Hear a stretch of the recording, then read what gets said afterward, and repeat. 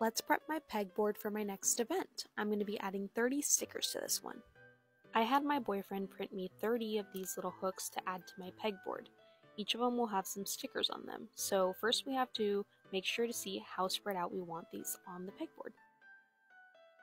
So first I had to grab one hook with a sticker, and this is my longest sticker, and then I had to go ahead and separate it next to another one to see how I wanted the spacing to go.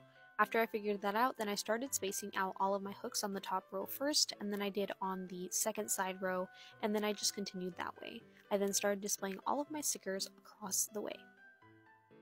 My stickers are now all set up. I was able to fit 29 of them, measuring out my largest sticker, which is my Pride Flag Witch Hat sticker, and yeah, 29, so one off.